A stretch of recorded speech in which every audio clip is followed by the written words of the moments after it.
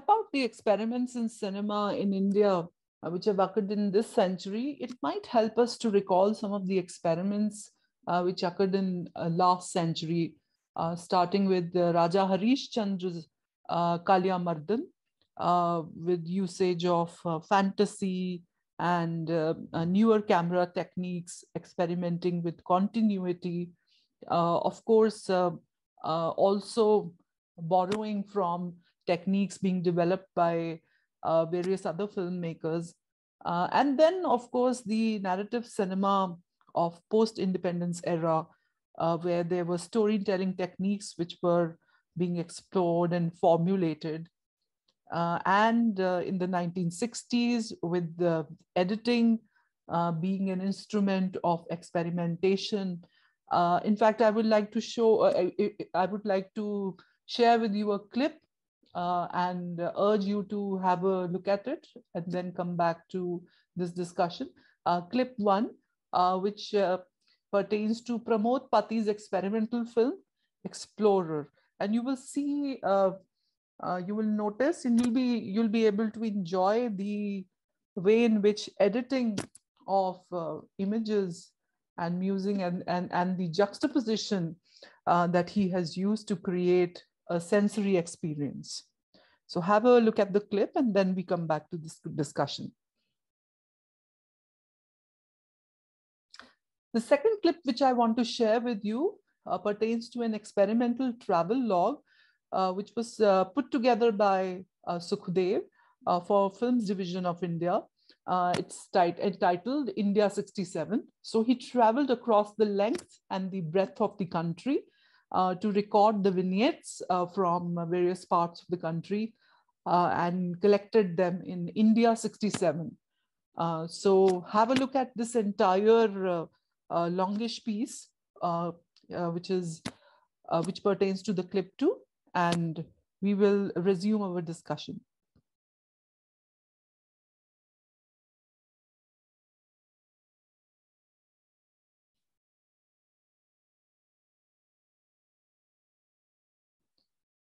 Okay, so I have picked up 3 strands in order to map out experiments in cinema in this century. And the first strand which I have picked up is the popular cinema in India, which is mainstream Hindi cinema. But of course, there are other cinemas also where experiments have occurred and which have been called new wave in Malayali cinema and new wave in Tamil and Bengali cinema. But just to give us a idea of how these things are happening, we could start a discussion from Mani Ratnam's Dil Se and Yuva. In fact, entire works of Mani Ratnam were very experimental.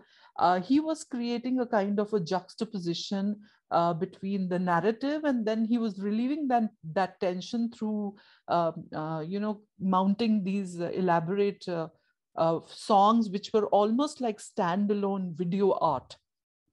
So they were like, they were created with the costume drama, music, and the abhinay acting. And of course, there was a narrative digests also, which was part of this, these song sequences. Much more noticeable in Dil Se, where that famous song on the train. And then, of course, there were other songs which were enacted. There was this very beautiful song of Dil Se, the title song, and some other songs. So if you get a chance, and I would encourage you to have a look at the film, so you will find this kind of an experiment. And then there is another experiment he conducted in Yuva, where he's interweaving 3 stories and bringing the main characters, the protagonist of these stories, in a one particular scene, at an accident scene during a sequence. So borrowing from some of the films which were being, these multi-narrative films which were being constructed in South America and in Europe. So he was trying to amalgamate the narrative with some kind of a experimental storytelling. Yet these popular cinema are very much about storytelling and uh, a little bit of an experiment with the content. Then Anurag Kashyap uh, brought in a very different idiom in Dev D, uh, the narrative style, the story style, but also the use of music. And Dibakar Banerjee in Khosla Ka Ghosla, the way the film is created as a very, it recalls Rishikesh Mukherjee's films where he's trying to create a drama of the middle class. And Love, Sex or Dhoka. Another interesting, uh, again, putting three stories together, experiment like Yuva, but also a very documentary feel to it. Bijoy Nambiar Shaitan, again, using media fold and storytelling techniques aligned with how the characters are interweaving tales. And Rakesh Om Prakash Mehra's Rang De Basanti, retelling the past, revisiting the past. Well, the trend perhaps was set by Lagan in 2001, but definitely Rakesh Om Prakash Mehra's and creating a kind of a disjuncture where the present day characters also are characters of drama of past, so, and the parallel intercutting of the two. And Zoya Akhtar's recent Gully Boy, Vishal Bharadwaj's trilogy of adapting Shakespeare to uh, to the Indian mise-en-scène. So in a way, vernacularization of Shakespeare. But it's not just a vernacularization of Shakespeare, but the kind of politics and the tension and the mise-en-scène and the setting, the atmosphere he inaugurates in these three films. And very prominent filmmaker, filmmaker of Aranya Kandam, Tyagarajan Kumarajan, using again style and the content, which are creating time loops and creating a disjuncture in time. Again, storytelling techniques, yet staying with the popular idioms. And Sri Ram Raghavan, another filmmaker who's made Badlapur, Andhadhun.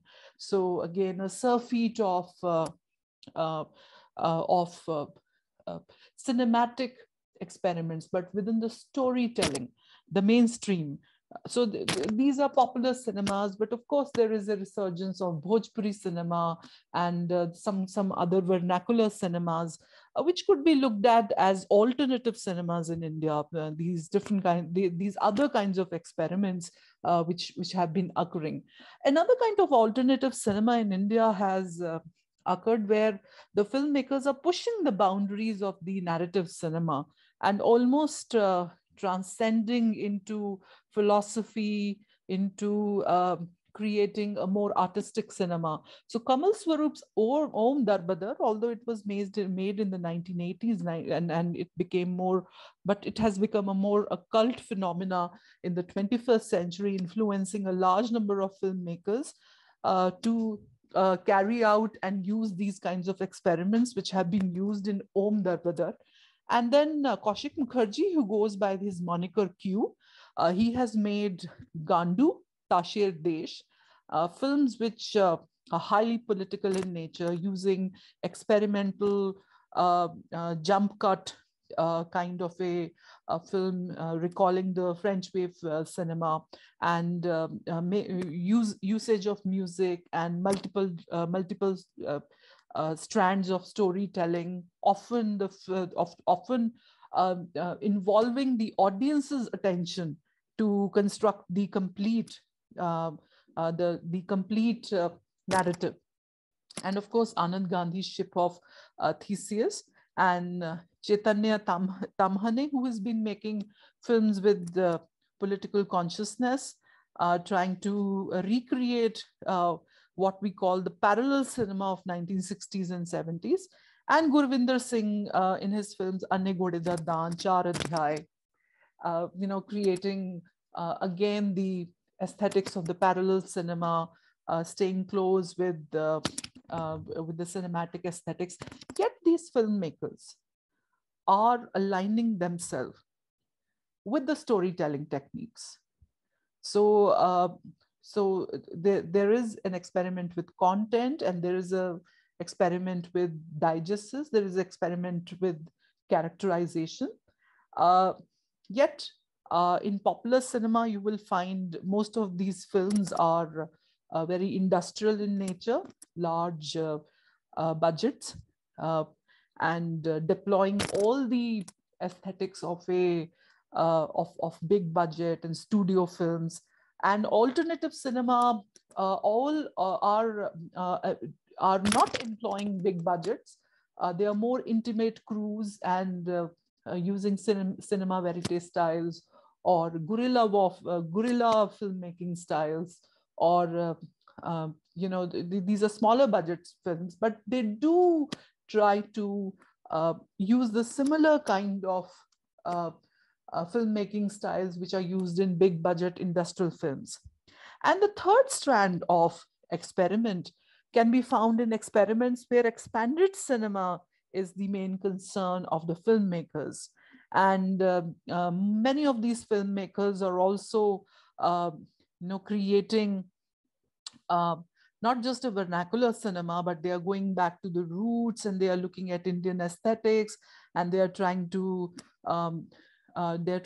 cull an expanded cinema, which is installation, which is making use of different lenses, experiments, and because they are mostly made on zero budgets or very little budgets, and these filmmakers are mostly also using their own money, and using a small crew, sometimes employing a very young crew of the first time crew members who would work for very little money, or who are not afraid of experiments.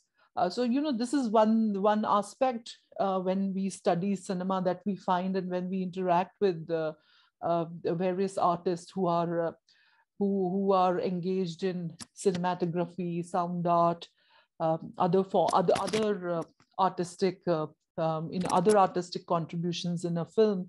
Many of them, of course, not just a matter of economics, but are sometimes afraid to experiment. But these filmmakers, the list of whom I have culled out for you, they work with very small crew, and mostly work with crew and they work with a crew for a very long time, over a couple of films, and perhaps some of them have actually worked with editors and sound artists, sound recordists, and creative contributors through the entire length of their works.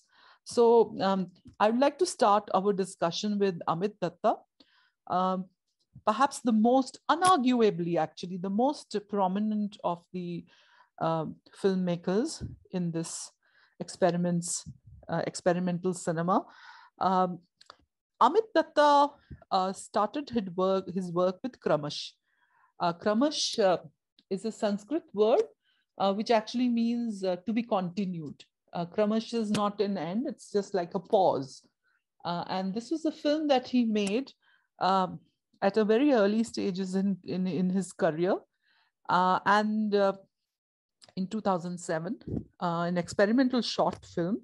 And you will find this film in the clip number 3. There's a YouTube link to this entire film. So do have a look at it, and then we resume this discussion. Okay, so since you have seen this film now, so you would find that the very act in which the film is made is, first of all, it is made in 35 millimeter. So many of the experimental filmmakers, even in the digital age, are making use of older techniques and innovating them.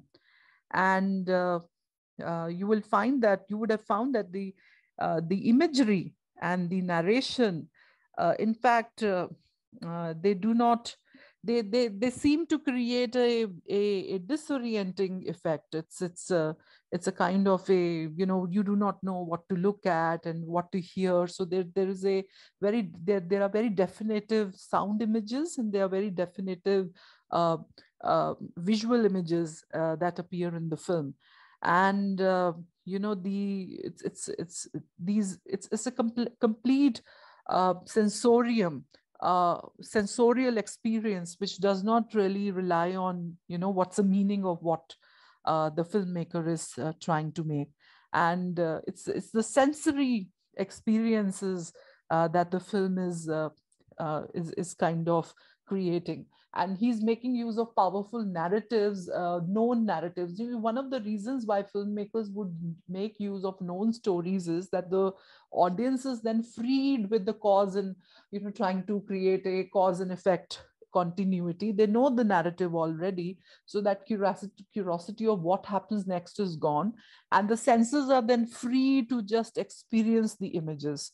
So he is using these myths and the popular stories, so that we can actually just just revel in the experiences. Some of the other films that he has made over the years, which have left an impact, almost all his films have left an impact. But Aadmi Ki Aurat Ki Aur Anya Kahaniyan, the man's, woman's, and other stories. Again, he makes use of mythology, universal and personal mythology, and he is using these short stories in this particular film in order to become in order to in order to reveal and revel into meta language of film. So there is an attempt to uh, locate the concrete and locate the fantastic, and somewhere there's an imagination, there's this whole idea of the present consciousness, and somewhere in between he's trying to locate the film. So it's actually a film experiment which goes beyond the film. He's recalling several other artistic forms here. Then Son Chidi, another a film which is very philosophical in nature, and then Nansuk, which is a very different kind of a biographical film. It's based on biography of a 18th century a Pahadi painter, Nansuk. But the way the film is constructed, because it's not a hagiographic account of Nansuk. It actually just escapes all kinds of categories when it comes to making of a film. It's a cross between a documentary and a fiction, because there are staging of vignettes from Nansuk's life. It goes beyond the idea of narrative and looks at trying to create an actual experience of the yester world, and it also tries to reconstruct what kind of a mental state Nansuk was, perhaps. The filmmaker is trying to reimagine that, his point of view and his state of mind while he was painting the absolutely stunning miniatures. And then, of course, so it's like in his filmmaking, he's trying to approximate Nansuk's brushwork, and the way he is making use of observations. So the filmmakers try to reimagine Nansuk's life through reimagining, how Nansuk constructed images, and to use that in the film. And then there is another, biographical film, The Seventh Walk, that he has created. Again, Seventh Walk is, again, it kind of escapes the category of a biographical film and delves into, almost the experiences. There's a recreation of the experiences and the inner life, what what the artist would have felt at that time. So, and then very recently, he has made a film on craftsman who comes across um, a piece of rock, rather a huge landmass of rocks, and then ends up creating a temple around it.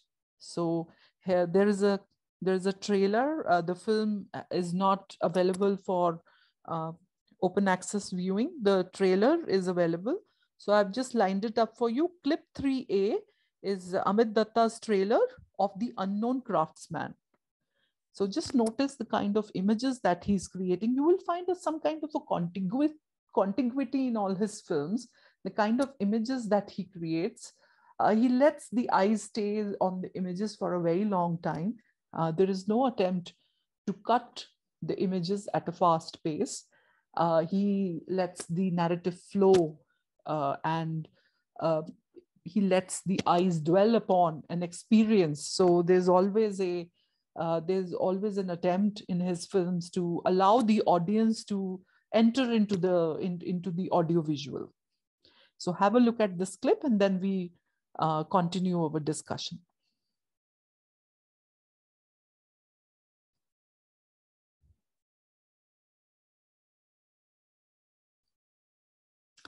The second filmmaker which I've lined up for you is Kabir Mohanty. Uh, Again, Kabir Mohanty is known much more for his short films and its installation films. He makes use of film and video artist techniques in order to create his works. So his first work was Riyaz in 19, which he published in 1990. And Riyaz was just like the title Riyaz. Riyaz is a way of it's a form of a practice. It's a word used for practiced in music. And he makes use of a similar kind of a technique as one does in Riyaz. Like, one starts and then one starts and fits and starts, and then one pauses and goes back. And if there is a bit of a mistake, one goes back again. So that's the kind of film that he ended up making, approximating, trying to stay close with the idea of Riyaz. And in fact, one of his trademark uh, uh, uh, aesthetics is use of mobile camera. So where he would not try to clean up the images, and if he will let the function of light remain the same, so would not touch up the cinematography. And this film was also was done in a way where the camera allowed things to happen.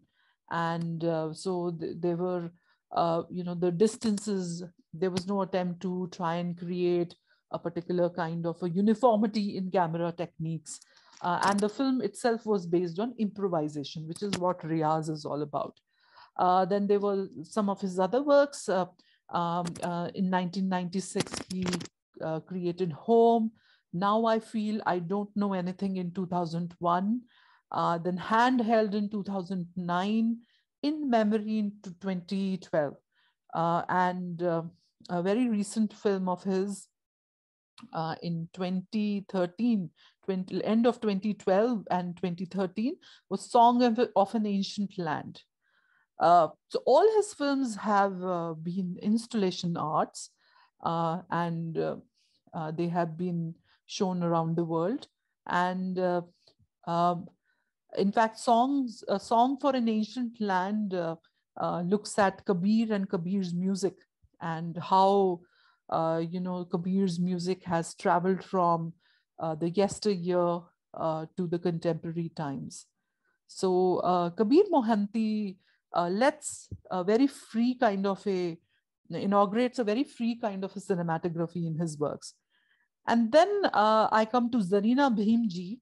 A very prominent film of hers is Yellow Patch, but it's installation art.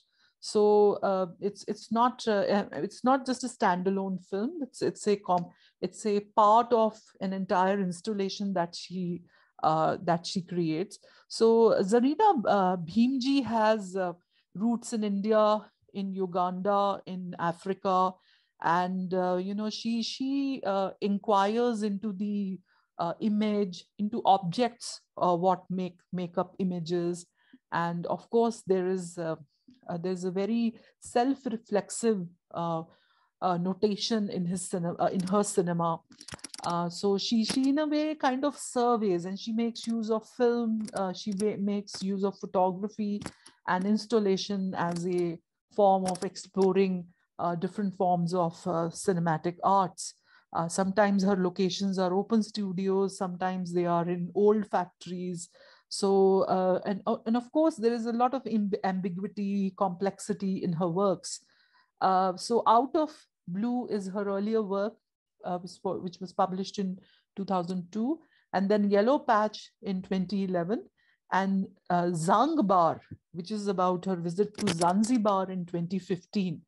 And she tries to bring an immersive single screen films and installations, and makes use of photography to then resonate with her films. So I have lined up a clip for you for her from her short Zangbar, clip 5. And sorry, I forgot to mention, clip 4 pertained to Kabir Mohanty's Song from an Ancient Land. So, perhaps you can go back to clip 4 first and then look at clip 5, which is Zarina Bhimji, Zanzibar.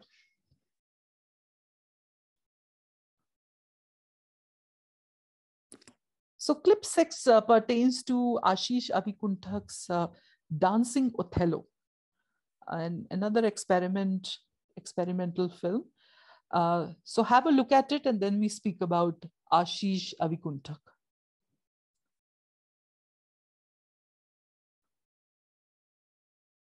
So Avikunthak is an experimental filmmaker who started as an anthropologist, and he started making these films as experimental anthropology, actually, and started in his works that he has put out over the years.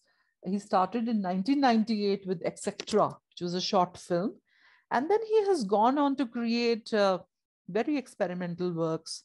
So Brihan Lala Ki Khel Kali, Dancing Othello, that's the English title, was published in 2001 and is one of the most abiding experiments in Shakespeare which have been made in recent times in India, where he tries to juxtapose Kathakali and Shakespearean drama, and has been able to collaborate with Ajay Raina, very well-known actor. Sorry. And of course, then he has gone on to make End Note Antaral 2005, and Vakratunda Swaha and Kathopanishad. Kathopanishad has been much discussed for its use of jump cuts and filmmaking techniques, and Churning of Kali for its very astounding images, and Kali of Emergency, and Glossary of Non-Human Love, which is forthcoming, which he has shown around in some exhibitions and some festivals, but it is still not put out in. So see, one of the features of many of these experimental works, and perhaps even a problem, is that many of these works are not available outside festivals and outside exhibitions. So very difficult to access these works and these artworks, because they are made on very little budget, and then the filmmaker doesn't have much money to market them. And even if they are available online, then the filmmakers is trying to get some money back. So there's an attempt, and rightly so, on part of the filmmakers to get something out of it. Many of them are working on a very low budget, small budget. Joshi Joseph's films, he is a director who's worked in films division for a very long time, and much of his work is a sort of a collision of multi-language systems where he's making use of Malayali, which is his mother tongue, uh, and Bangla, which is his adoptive language, and various languages where he's shooting his films in. So he's made a large number of films pertaining to Northeast India. So I have here a clip from, in fact, the whole, not just a clip, a whole of his film, Echo from Pukpai Hills. Clip 7 is his entire film is in, which is uploaded on YouTube. Have a look at it. And there is a write-up also, which I had reviewed this film some time back. So if you want to read that, you can have a look at it. Now, one of the abiding features of his cinema is staying with the locality. So whichever location he is in, he tries to inaugurate and bring that atmosphere into his films. His films are also experimental when it comes to content and style. They are essayistic in nature, tries to create an essay and not just a film. And they are experimental in the way he allows his actors and his crew members to bring in their perspectives, and also how he does his works are also can be considered ethnographic in the way that he studies his subject for a very long time. So he stays with his subject for a very long time. Again, this is a feature of most of the experimental filmmakers. Unlike the mainstream filmmakers, whose works are very script based and who are very subject oriented, experimental filmmakers stay with their subjects and their obsessions for a very long time. So responding to them in waves, in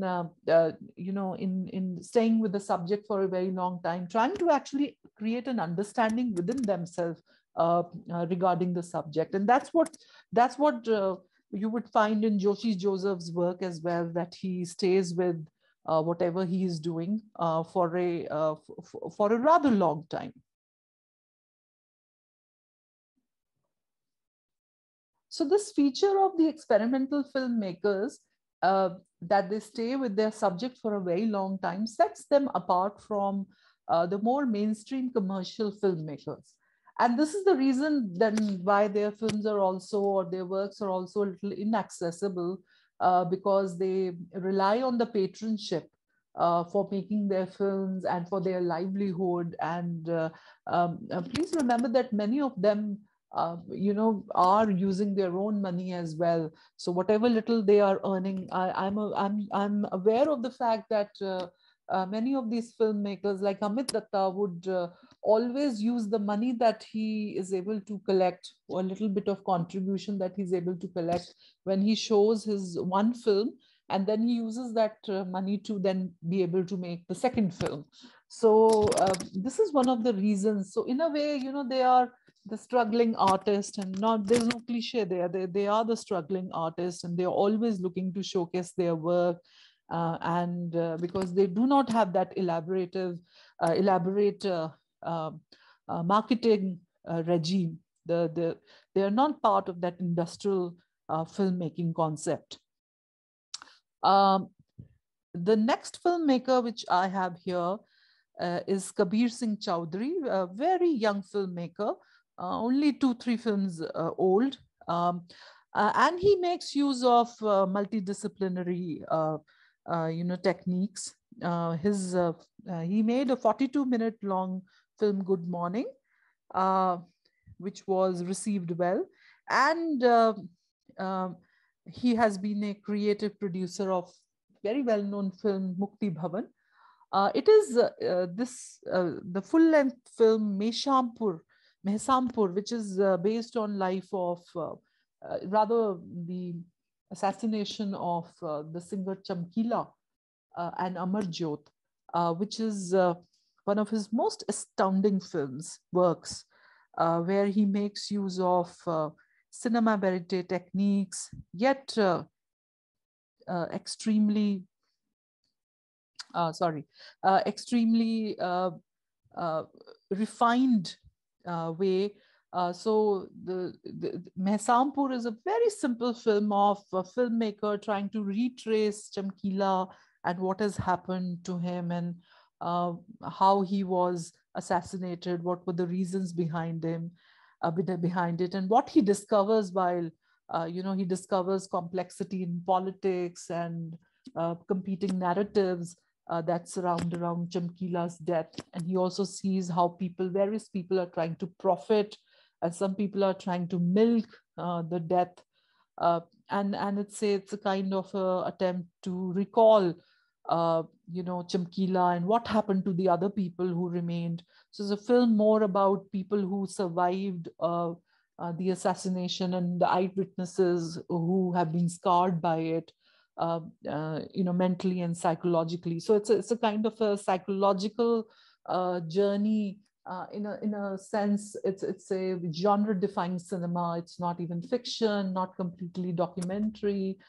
There is an attempt to look at the director's own experiences and what happens to him during the search, his own breakdown.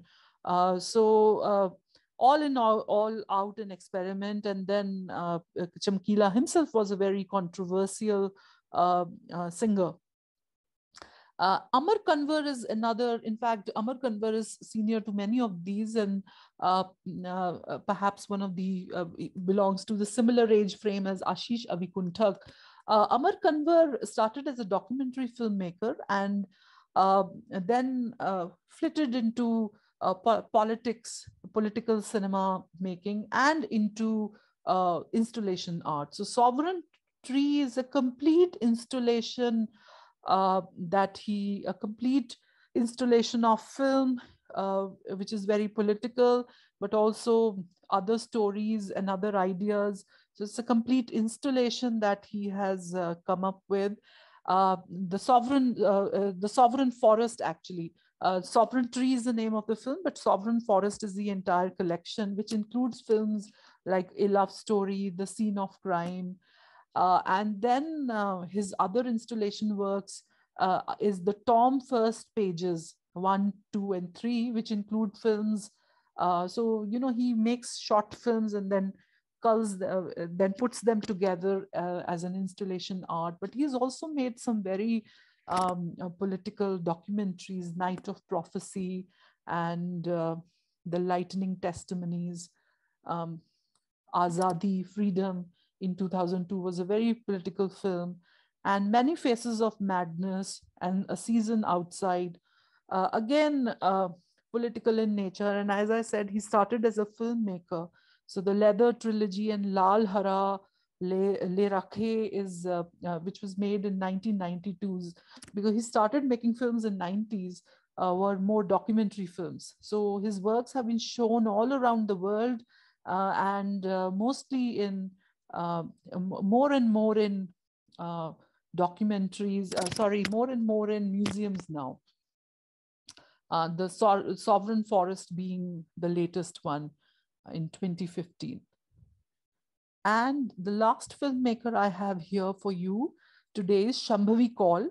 I've just made assorted works, and here is yes. So it's very difficult once again to find Shambhavi's work. So I couldn't really come up with a particular kind of a clip, but you will be able to find her work strewn around internet, sometimes a trailer or something. So there is a website of IFFR, and you would find some of the works, the trailer of some of the works highlighted there. Okay, so what kind of film Shambhavi is making? Again, very short films. Another feature of the experimental filmmakers is the length that they dwell in. So the shorter lengths are much more suited to experiments. And Shambhavi is known for making films under 20 minutes. So her films would be 5 minutes or 6 minutes long.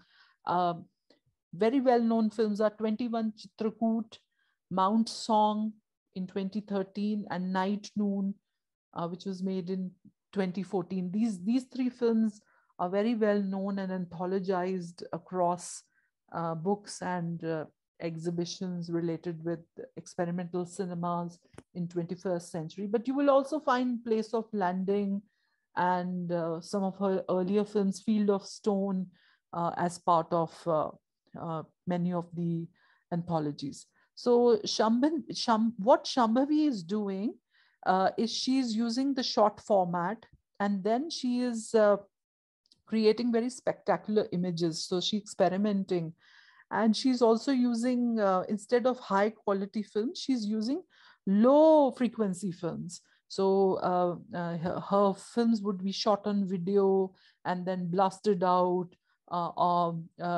to appear as if, so there would be graininess in her film. She belongs to that particular genre of incomplete cinema. And she would be using geography. Most of her films are about looking at geography, landscape, and cinematic memory of human beings, and making use of very of colors which stand out, which jump out of the screen. And because of the length of these films and the way she creates them, they appear to be extremely intimate kind of experiences, almost like she would give you an experience and then run away.